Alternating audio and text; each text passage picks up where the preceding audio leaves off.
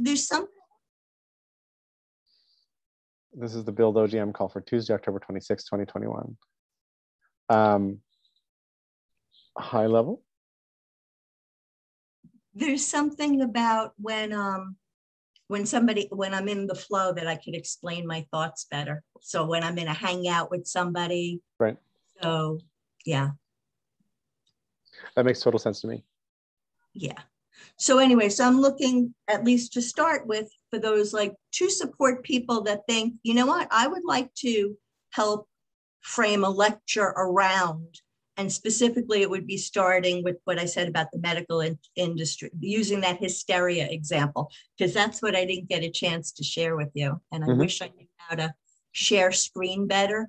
It's relatively simple to do. You want me to talk you through it? I know how to share screen, but what happens is when I share screen, I can no longer see you.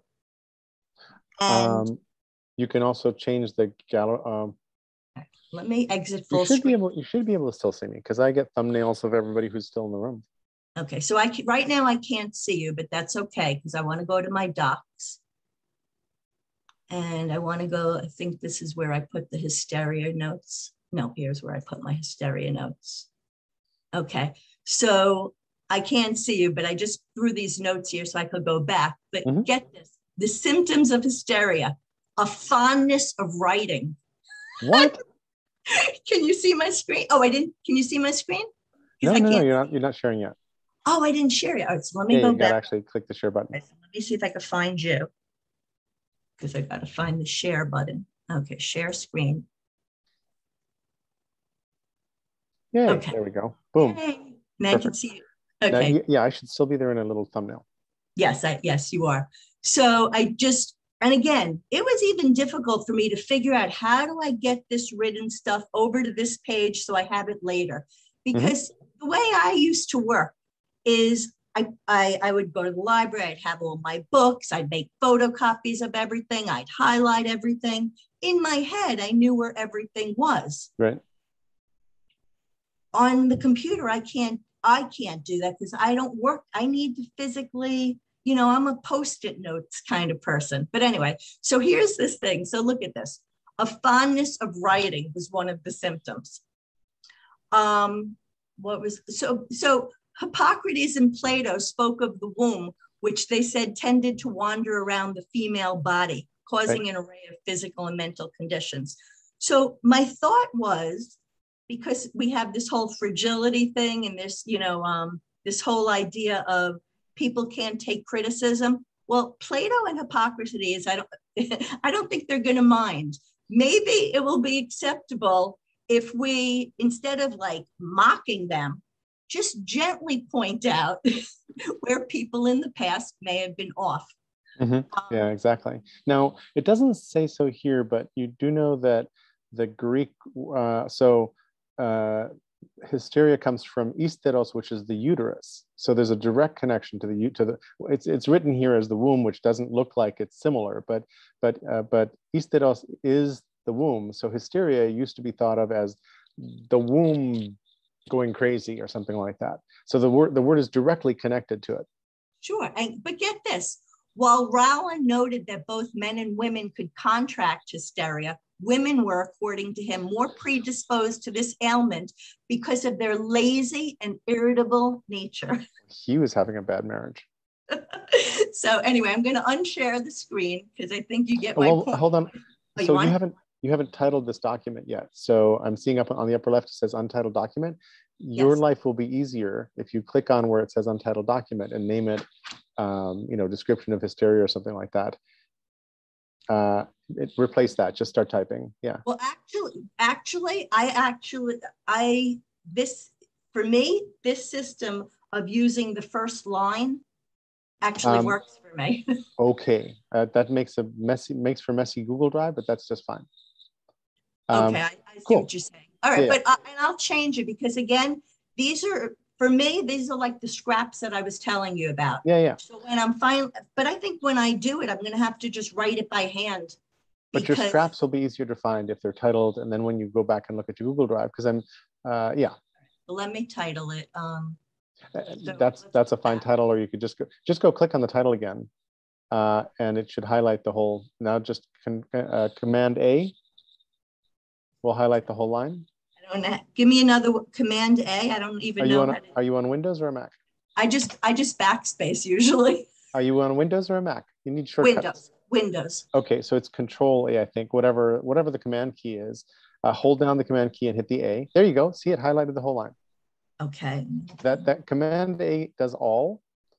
And you know about copy paste, right? Command X. That's the only thing I know. Okay, so there's a lot more of those shortcuts. Now wait a minute. I don't know. I don't know what you said. I do Control C, Control V. Those are fine. Do you know about Control Z? Does that bring back stuff that you lost? Control Z is the undo key. It stops. It undoes the last thing you did, and it keeps going. Yeah. So Control Z, very, very, very important. So now give it while you're in the field, give it a new title. Yeah, and then hit return. You're good. And now when you go to your Google Drive, you will find all your little nuggets with nice names. Okay. Thank you. You are welcome. Okay, so I'm going to stop share. Sounds great.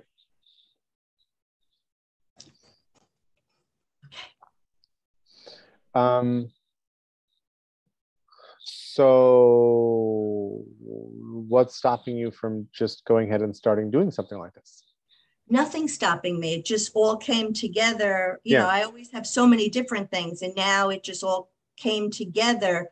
The one topic that could pull in all the other things I want to be able to do. Mm-hmm. One of the things I want to be able to do is work in a team. Right. That's what I like. You know, even if it's paid company, that's how I work well. Right. Makes sense.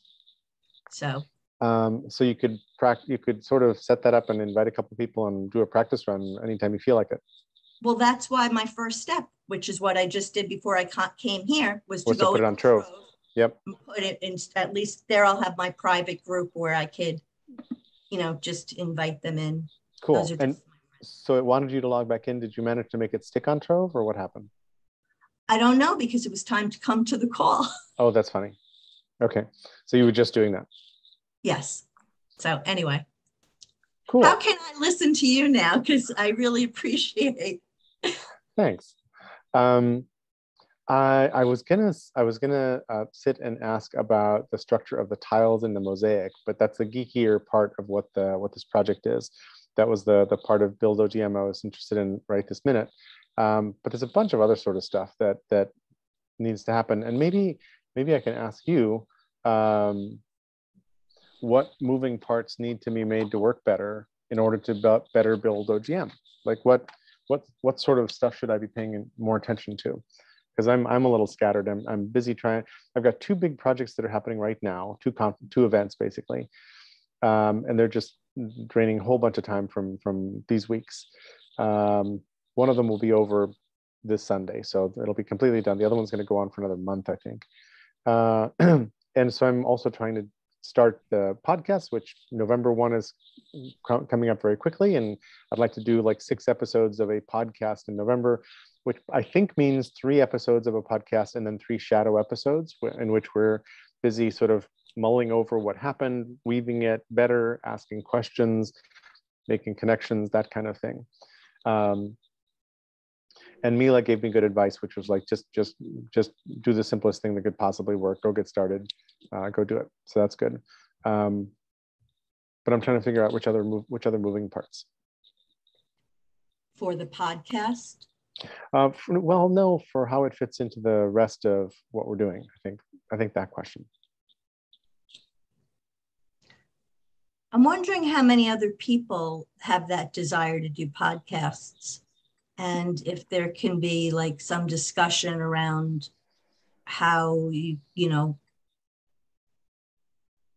how you can like help each other in the same way I'm talking about. It's almost like that, company kind of thing, like you're each doing your own thing. But so this is kind of abstract where I'm pulling it from. I'd been looking at job openings. Something had just caught my eye. It was really interesting. It was a social media thing, and you needed to be able to work Facebook, Twitter, and Instagram. That was their main thing. And I was thinking, it would be so great if they would just hire a team. You had your Facebooks working, just, the person that really knows Facebook really well does that. And the person that really knows Twitter, and then those three people, they kind of work together and they help each other to do, even though they're doing their own thing. And that's what I'd like to see more of. Mm-hmm. That makes sense. So earlier, when we were first thinking about weaving the world and all that, I was talking about correspondence and so forth. And I was also talking about how it would be great if there were multiple podcasts that were all feeding the big fungus kind of thing. So what you just described would easily be either, right? Yes, exactly. And I have to say, so I'll go back to what I was writing in Trove, because that caused me to have to, I had to tag certain things. Yep. So when I think of people that I go to for support, two main groups would come to mind. One obviously would be OGM. The other would be GCC. So for example, Sam and we actually had a hangout, which again helps me. There are a lot of different, I don't know that they're necessarily a podcast. You call it whatever it is, some media artifact that I think he and I would have interest in. And I've really wanted to bring him in. And actually, I want to ask you, are you friends with Doug Breitbart? We've met, yes. I've really wanted to invite him into one of these smaller calls that deals with media. As a matter of fact, on a Sunday call, they got a little bit into technology, which I turned off my screen and did what I needed to do. But I thought that he would have fit right into like a Free Jerry's Brain call. Yeah. I've not heard from him or talked to him in a really long time, but he's a brain fan and he has a startup called Semble, and Semble is the semantic web app. It's like, ooh, okay. That's funny. As well as I know him, that's one thing I didn't know about him. Now, and I know a lot about him. That's interesting. Let me open his LinkedIn profile, because it could be that Semble came and went, because that's what I've got in my brain. And I added Semble to my brain in, let me just click. I added Semble to my brain in 2012. So the likelihood that it's still around is actually low. And see what it says. Co-founder at Being in Systems now. Yes, he's working. Yes, that I know about. Yeah, okay. And I don't know Being in Systems. So I guess the point so for me, those two groups encompass anyone I would ever go to for expertise, for help. And like I could imagine if Doug and Sam were doing something, I could imagine that would catalyze Sam and Pete to work together. Right. And again, I'm just imagining. I can't tell anybody who to work with or what to do. But, Pete gave me the term futurist. And in many ways, I am a futurist. And I can imagine that it would work well. So I'm wondering if, as you're doing Weaving the World, we might want to, as a commons project, bring in a second kind of parallel reporting, whatever it may be. There's a few ideas. Like I know Allison Melissa is really interested in creating discussions and podcasts that focus on economic trauma and a whole economic system. And my last, I haven't spoken to her about it, but she had sent me something, I had sent it to her back. What I said, for me, my part to plug in, I'm interested in that before that series happens, I'm interested in taking out the word trauma. Taking out the word economic trauma. Just talking about trauma, but looking at it through the lens of, get this, so looking at capitalism, but instead of the currency being money, the currency is attention. Now look at those same things using economic terms like cost benefit analysis. Because my hypothesis or contention or whatever, is that the white males, they're not necessarily suffering from economic trauma. They're suffering from a different kind of trauma. And and again, I'm going to say you guys, but if you guys can't, so the men that I spend time with usually have done inner work. So they recognize more than most men. Right. However, like all of us, we still have further to go. So I'm interested in what I call like that more kindergarten or that beginner's conversation about trauma. And I think that the attention economy is a good way to frame that. I personally think that for a lot of emotional reasons, I think that that might provide the separation necessary to be able to have productive conversations without too many triggers going off. So you know that there's been a book and there's a whole movement about the attention economy? No, I've heard the term, but I've never, I only know how I've made sense of it in my own mind of what it could mean. Let me screen share for a second and show you. So here's the notion of the attention economy. Michael Goldhaber is kind of the one credited with, I think, kind of putting this on the map. Where's the book? Here we go. Go back to articles about, here's the book, The Attention Economy, Understanding the New Currency of Business, written by John Beck. Didn't realize that it wasn't Gold. I thought it was Goldhaber who had written this article, but not. Anyway, there's 6 types of attention. Of course, because it's a Harvard Business School kind of book, it needs to have these kinds of things. I guess I didn't put all the different 6. Oh, here, aversion or attraction, captive or voluntary, front of mind or back of mind. That's the framework that they came up with. And I'll send you a link to this thought right here, so you can wander around the attention economy stuff. Well, so here, Jerry.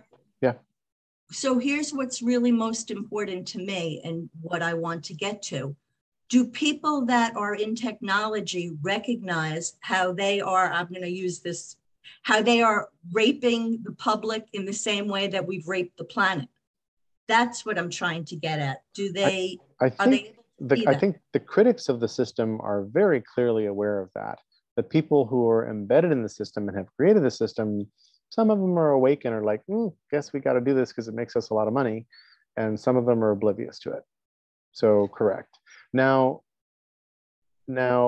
so you see here, the new scarcity is attention yuck. So I'm a critic of the attention economy thesis. Here's actually, I think, one of the fundamental papers. But for me, the attention economy says scarcity equals value. Your time is scarce. Therefore, we should all be competing for your time. And I just really have never liked that at all. Wow, this goes way back, doesn't it? Let me just look. 2000. So I added this thought in the year 2000, which is 21 years ago. Oh, well. And you're looking at attention, I think, in a different way than what is normally meant in the attention economy, which is interesting. Yes, but that's exactly why I want to use that language. Well, what I'm saying is the language is entangled with all this stuff and with a slightly different meaning from what you're meaning. Maybe yes and maybe no, because I know you don't like that it's saying that your time is scarce, but isn't that how most people feel? Yeah, except to me, that's not the variable that matters. So the fans of this model are saying that this is the major thing that matters, and this is the thing we should kind of measure and try to worry about. And I'm like, I have friends who I haven't seen in a decade. If they showed up tomorrow, they're occupying none of my attention right now. If they showed up tomorrow and said, Jerry, I've got something urgent, can you help me? I would drop things and go help them immediately.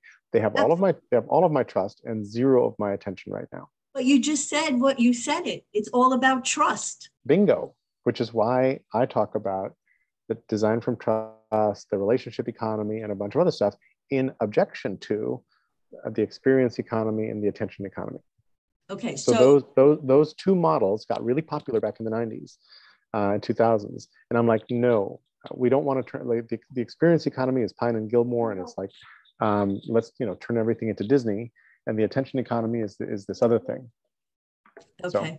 So as in everything else, I'm all about finding that one little thing that we could tweak that would make it good. Right. Yeah, exactly. I've got to switch locations, but Sure. hold everything. And let me just hit the backgroundy thing. Blah, blah, blah, blah, blah. There we go. Come on, little machine.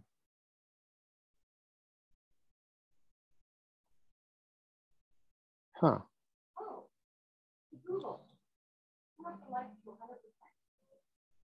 There we go. Do you mind if we stop recording for a minute? Not at all. Or for forever? Let me settle back down. Okay. Yeah. You just said so. There should be. Huh. Hold on. Hold on 1 second. I needed to help with lighting. Take your time. Be right with you. Hang on.